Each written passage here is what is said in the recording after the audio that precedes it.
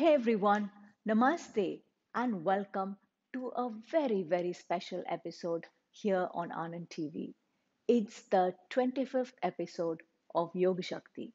And first of all, I would like to thank all of you who have been on this journey with me so far. And I truly look forward to connecting with you deeper. Now, towards this, I would just like to say that, both Anand TV as well as I have our YouTube channels.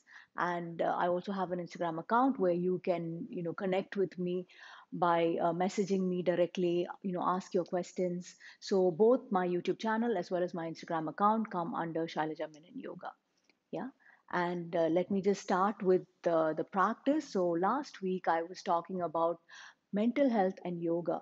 So this is really something I'm extremely passionate about because in a lot of places, yoga is just equated as an exercise, right? So we're just really trying to spread the awareness that the yoga practice can really help us to shift states of mind into a more harmonious, peaceful, and settled state. Especially in these COVID times, it has become more important than ever before that we learn to manage our minds. And the best way, the greatest tools to do that is really our own body and our breath, right? So, through the yoga practice, we learn to use our breathing and we learn to use our body to consciously shift our state of mind to a better, more harmonious, and settled state. Now, how does that happen? Again, the core theme is that mind, body, and breath are all deeply connected. So, by using our breath and our body, we learn to do that pranayama practice, asana practice. All of that goes towards settling the mind from its agitated, frustrated, angry, distraught state to a more peaceful and settled state. So let's go into the practice and remembering that even in the Bhagavad Gita, Lord Krishna says, Samatvam Yoga Uchyate, right? So towards this Samatvam, let us go into the practice. Namaste.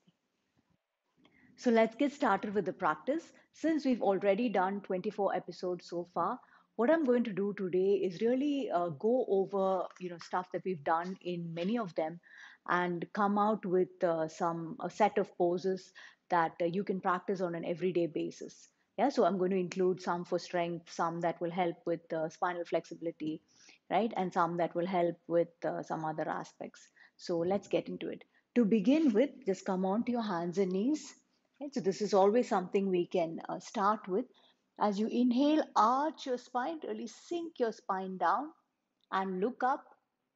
As you exhale, press down through your palms, round your back, looking down. Inhale, arch your spine and looking up. Exhale, round your spine, looking down. Inhale, arch your spine, looking up. Exhale, round your spine, looking down. Right? So, this practice is a beautiful practice when done rhythmically with the breath, really releasing all the tension, the tightness, the stiffness in the spine. Exhale, round and hold. Okay, then slowly bring your spine back to a neutral position. And from here, we're moving into Adho Mukha Svanasana, the downward facing dog position. So just press your toes down and lift the knees off. Yeah, so initially keep your knees bent, palms pressing forward, shoulders moving back, really working on a deep flexion of your shoulders, which opens your chest. So just staying here for a bit, just enjoying the practice, just feeling that deep opening in your chest, the opening in your shoulders, the lengthening of your spine. Then from here, release the heels towards the floor. So that brings about a beautiful hamstring release as well. So just staying here.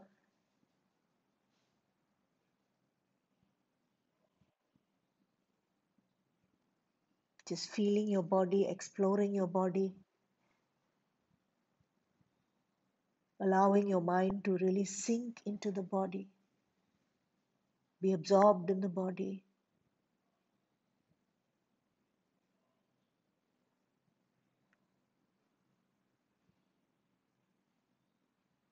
Okay, and then slowly rising up, drop your knees down, move your hips back, and moving into child pose. Okay, from here moving into side plank. So you can just take your right leg behind and then shift weight to the left hand, draw back through your right shoulder so that your shoulders kind of stack up one on top of the other. Lift the arm up and just look up towards your thumb. Yeah, so trying to stay stable here. The palms pressing into the mat, hip rising up, gaze steady at your thumb, and hold.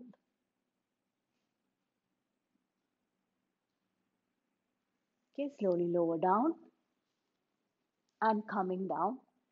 So just going into some variations here. The most common mistake I see here is, I mean, I'm not saying it's a mistake, but maybe it's because we're not aware. The hip tends to go down. Yeah, so see if you can keep your hip rising up. Yeah, and then also if this is too hard, and you can just begin by just placing the left knee on the floor and then rising up. So you at least get a feel of how the position is. Yeah, so this is an easier variation for you to do, but eventually working towards getting your knees off. Yeah, and then working on the other side. So just tilting towards your right side. You can take your left leg behind. That keeps you more stable. Lift the arms up, keep the hips rising up, and look up.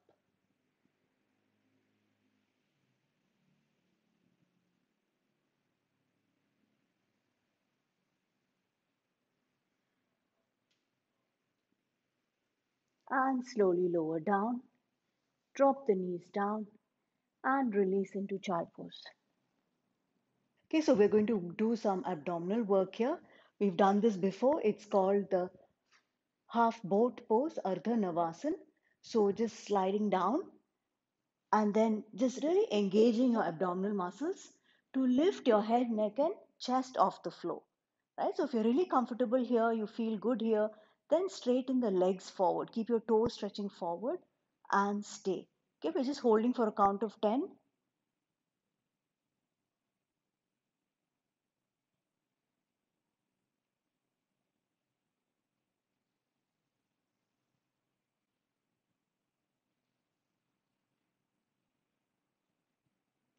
And slowly release down. Just relax your abdominal muscles, feel the shoulders relax, feel your arms relax.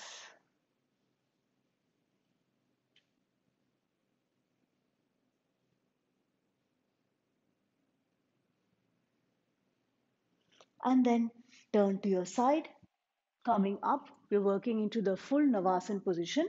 So we'll do break this up into two variations. So for one, you can just keep the knees bent. Yeah, so just keep your knees bent, arms straight, and then you'll notice the spine tends to round. So see whether you can lengthen through the spine and just hold here again for 10 counts.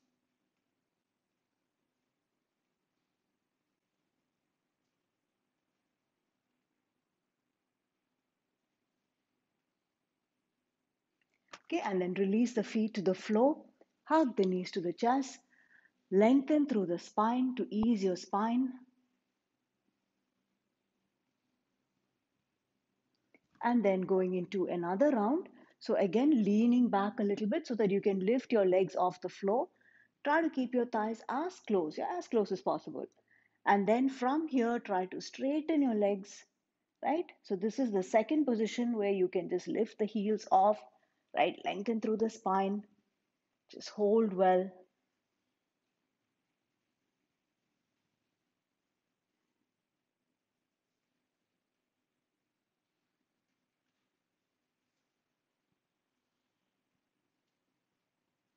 Okay, so again, release the feet to the floor, hug the knees to the chest, lengthen through the spine.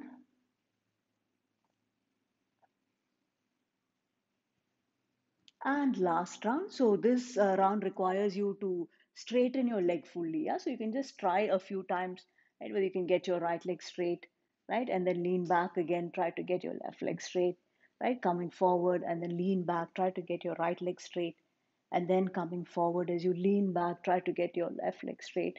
So just working in this manner, leaning back a little bit, try to get your right leg straight. And then leaning back a bit, try to get your left leg straight, right? And then finally, just seeing if you can get both legs straight.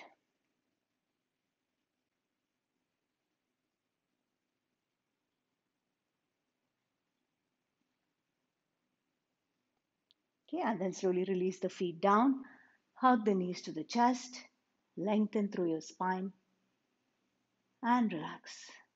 Okay, so this again is a very nice position, one of my favorite positions to build strength in your upper body, hips, all of those areas. So this is actually like a variation of Purvottanasana, but we are keeping the knees bent here. So very popularly, it's called the table pose. Yeah. So press down through your feet, and as you inhale, just lift your hips up. Yeah. Exhale and lower down. So you can just do this a few times. As you inhale, press down through your feet, lift the hips up. So as you lift the hips up, try to get your knees and heels in line. Right? Keep the hips in line with the knees. Try to really feel the shoulders rotate out, chest open, and slowly lower down. And last round, pressing down, lifting the hips up, and just stay.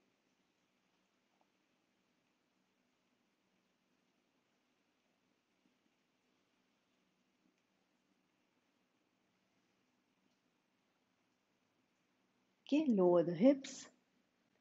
Right? Again, you can just hug the knees to your chest, lengthen through your spine, and release your spine.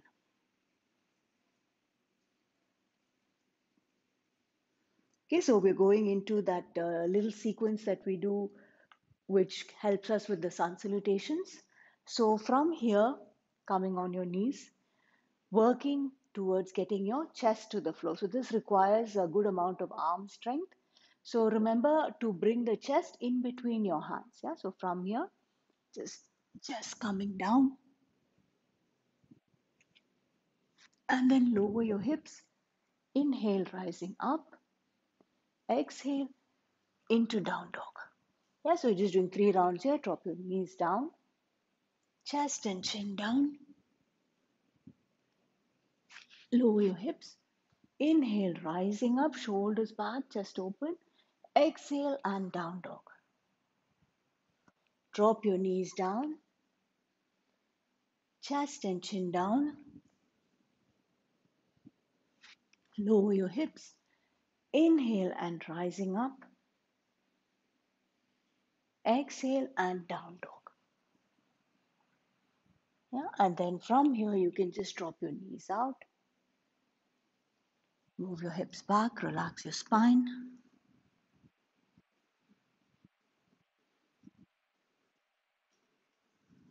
Okay, and then slowly rising up. And then moving into a beautiful back bend Ustrasana. So just opening your chest here a few times.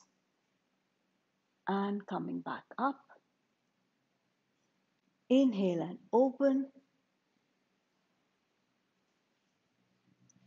Exhale and back. Inhale and open.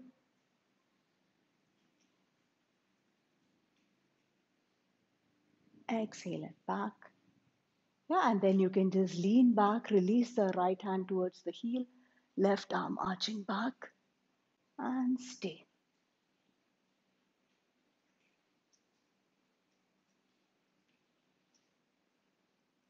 Yeah, so the important thing here is that the pelvis moves forward and the chest rises up towards the ceiling.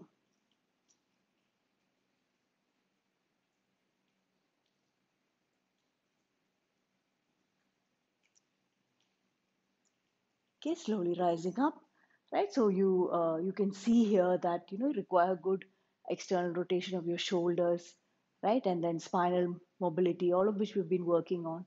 So now you try to see whether you can go back with both your hands. So just really arching back and then release your hands and stay.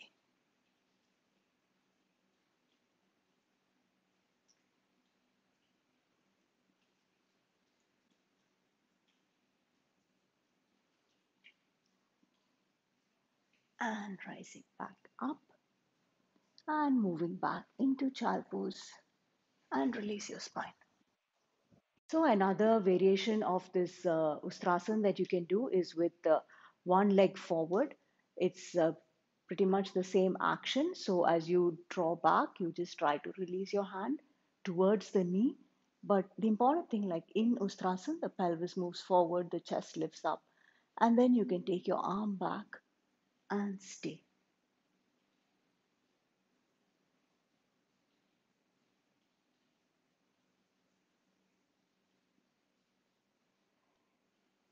And slowly rising up, and then just change legs. Yeah, so you bring your right leg forward here, and then release your left hand behind, arching back.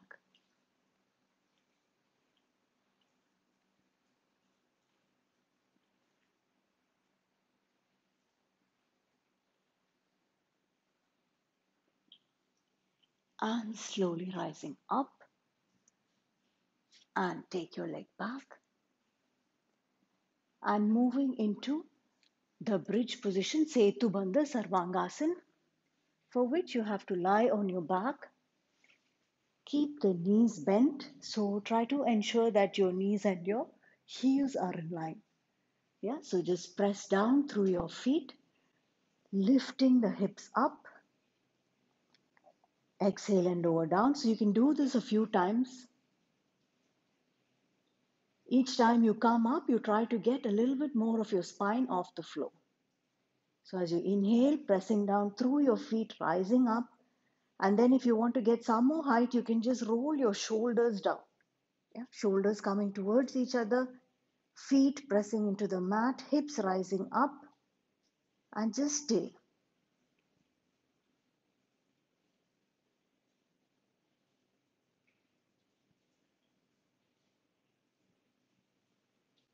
Okay, exhale and lower down. And last round. So just pressing down through your feet, lifting the hips up. And then if you want to go deeper, you can continue to externally rotate the shoulders, and then you can clasp your fingers, and then you can lift your heels off. All of that gives you some more depth.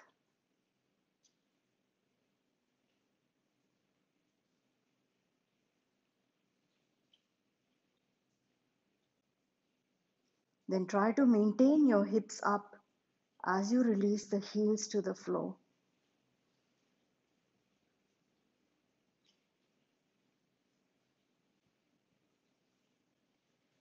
And slowly release the hips down and hug the knees to your chest. Gently roll from side to side. Relax your spine. Okay, so another variation of the bridge pose that we just did, you can do here, is on your forearms. So just lie down like how I'm lying down with the forearms on the floor. Press down through your feet. Yeah, press down through your feet to lift your hips up. Yeah? So you might find this a bit more challenging. So we're just going to move here, lower your hips down. Inhale and rising up. Exhale and coming down. And last round, lift and stay.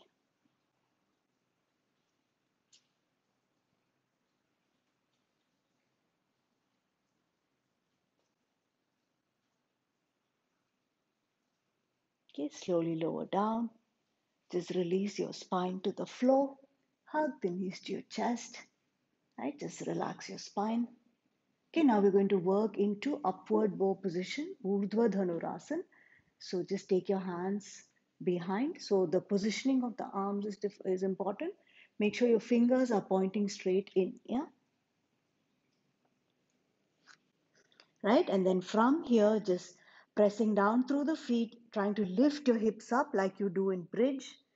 And then you need a little bit of upper body strength to push up and lift the arm straight up.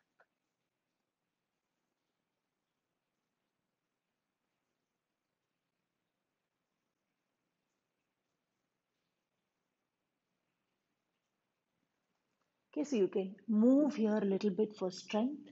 You can bring your head down, you can walk your hands in and rising up again, deepening the back bend.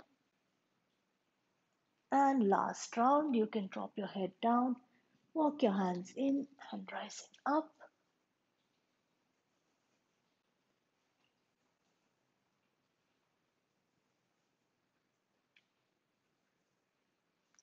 And slowly release down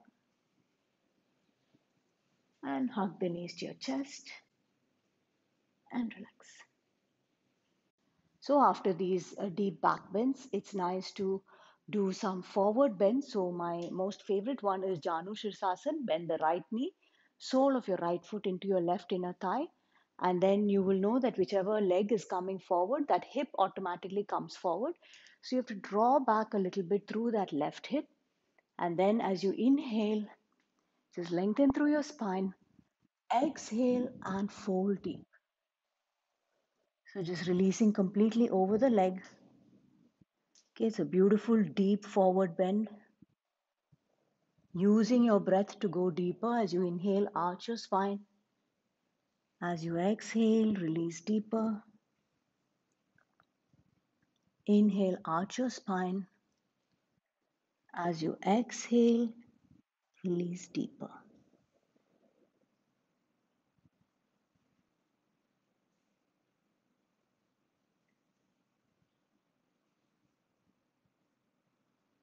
And slowly inhale and rising up. Exhale and release. And changing legs. Bring the sole of your left foot into your right inner thigh. Draw back through that right hip. It's a little bit of twist in all of these forward bends with one leg forward. Exhale and fold deep. Yeah, so working with your breath, inhale, arch your spine. Exhale and fold.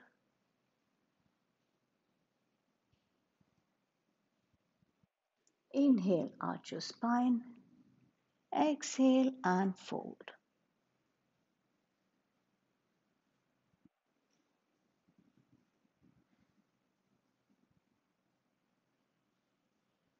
And slowly inhale and rising up.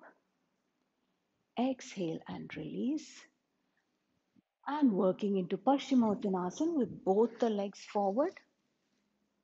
Inhale and rising up. Exhale and folding over. Right, so even here, just working with your breath. Inhale, arch your spine. Exhale and fold. Feeling that deep release along the entire back of your body, the calves, the back of the knees, the hamstrings, the glutes, the spine, releasing your head, neck, and shoulders, really surrendering into the position.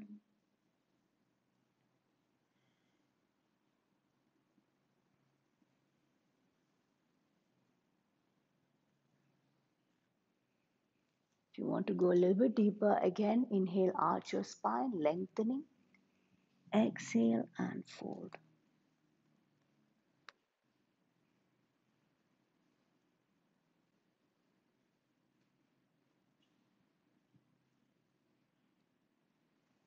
Okay, inhale and rising up.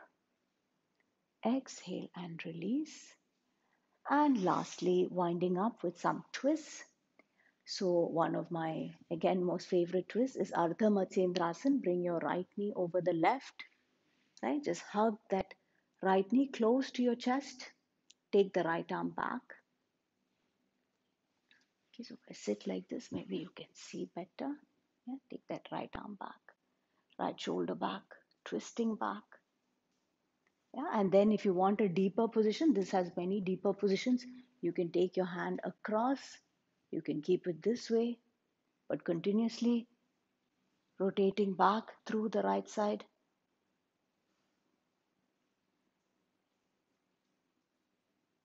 And then finally releasing the hand. You can even take hold of that left foot. And this gives you a really deep twist.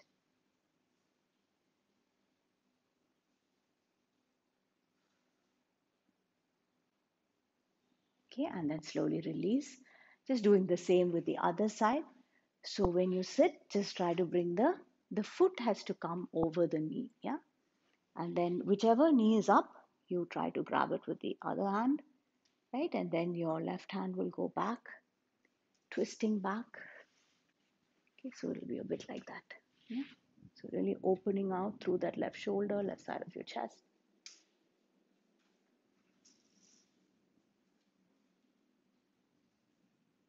Right? And then you want to take it deeper, take your hand across. Okay, and then finally you can release it to grab hold of the opposite leg.